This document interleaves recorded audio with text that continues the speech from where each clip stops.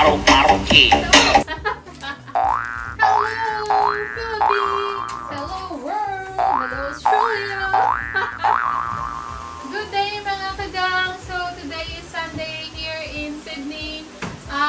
It's actually 12. No, it's not 12 o'clock. It's 3 o'clock. So, ngayon, malakas ang ulan. Sobrang lakas. So, hindi pwedeng lumabas. So, dapat dito lang tayo sa bahay. Pero kaninang umaga, I had to pick up something. Nabili ko siya sa Facebook Marketplace. So, nakita ko siya. So, every time na nag-check ako ng mga pang-camping na mga gamit, lagi ko siya nakikita sa online. So, medyo expensive siya, pricey. So, nakita ko kahapon, nag-browse lang ako ng Facebook Marketplace. Mayroon ako nakita na Naturehike na tent. So, this is for 2 people. Pero, this is for hiking actually. So when you're gonna just do like an overnight or a day or so hike, so you can use this. Pero I think magagamit namin to just in case na mag-move kami ng, for example, punta kami ng Byron Day, kailangan na mag-stop ng 1 night, so pwede namin siya magamit. So madali siyang ayusin, madali din siyang set up, madali din siyang ayusin. So nabili ko siya. It's only 20 bucks. So, check ko online. It's about, I think, 170 bucks online. So, sabi niya sa akin kanina, hindi niya raw ito ginagamit. So, as you can see, intact pa siya. Meron pa siyang tag.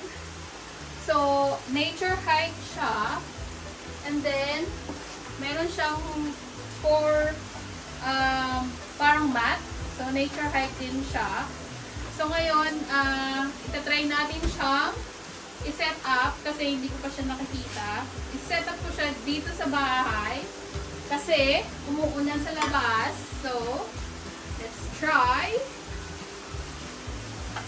to set this up. So, I don't know if it's gonna fit our small sala. So,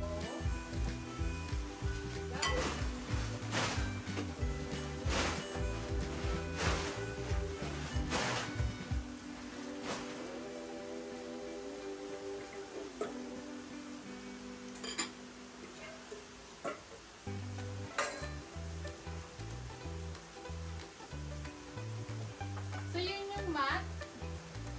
And then,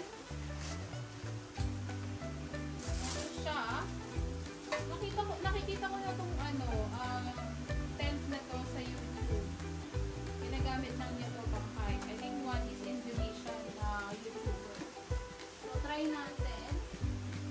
Kung lahat ay nandito. Otherwise,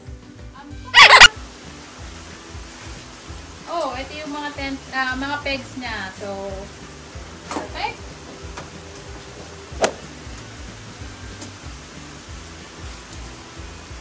So, ito siya. This is it! Ito yung hinahanap ko kanina eh. Baka kasi wala. So, lugi. Grabe, bagong-bago pa siya. I love it. Oh, shit, bago nga. Bagong-bago. Oh. So, nasa instruction ay step number 1. Ano ang step number 1?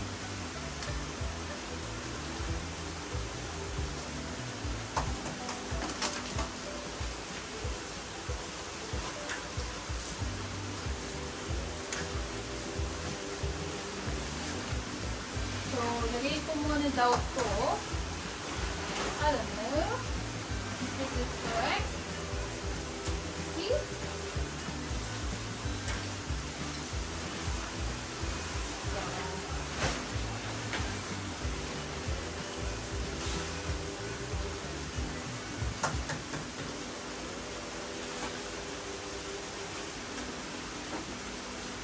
Grabe ang ulan, ang lakas.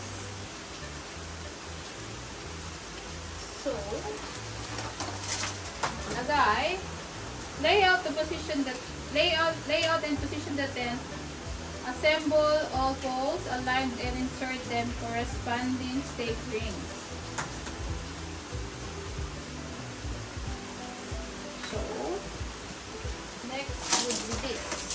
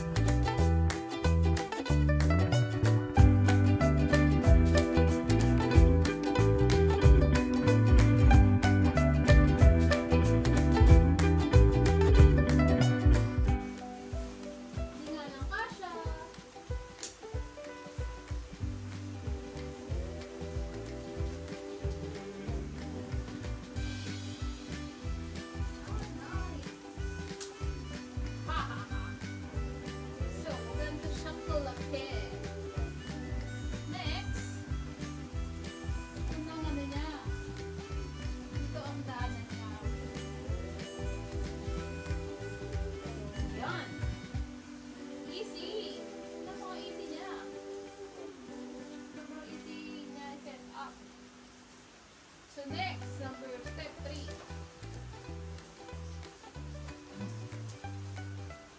Drape rain fly over tent. Secure the rain fly with straps on the tent by attaching the clips to the base of the tent. So, ito siya yung rain fly niya.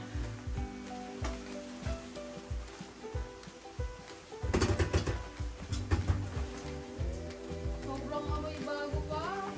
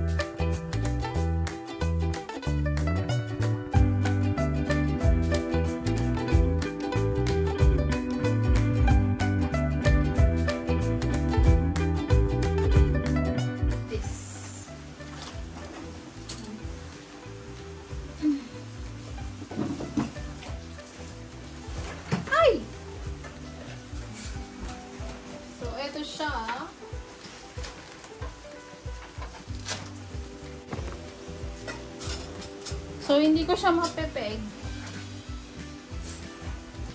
For now.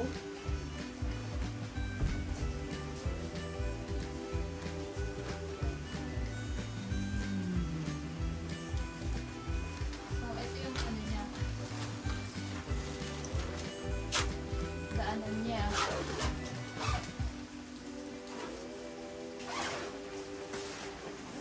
Oh, nice.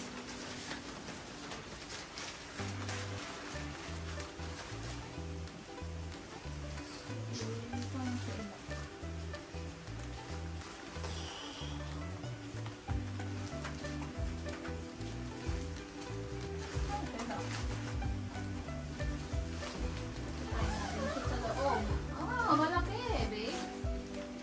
Malaki siya. So, kasha.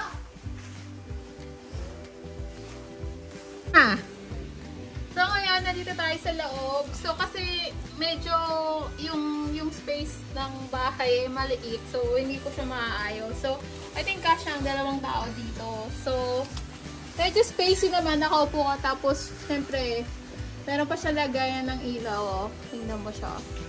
Tapos, medyo presko, tsaka pwede na. Pwede na kaming, pwede na kami mag-hike. Okay. So, ngayon, ayusin na natin siya. Ibalik natin sa lalagyanan. Tingnan natin kung mag-fit pa siya. So, let's go!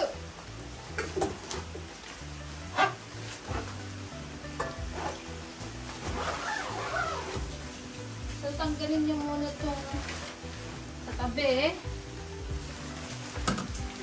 Ito ba? Naka-secure siya sa tool and then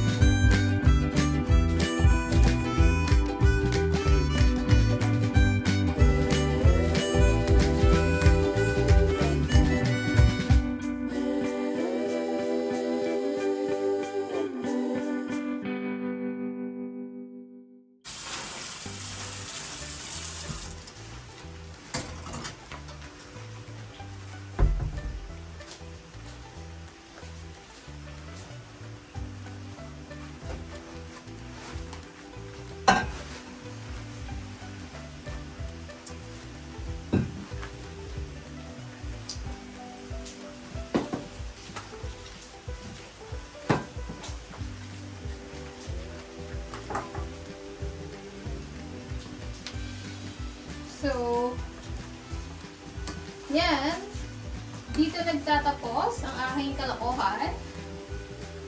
So, maybe we'll try this on our Easter holiday. I don't know. Let's see. So, ayun lang. I just want to share you yung tent na nabili ko sa Facebook Marketplace na $20.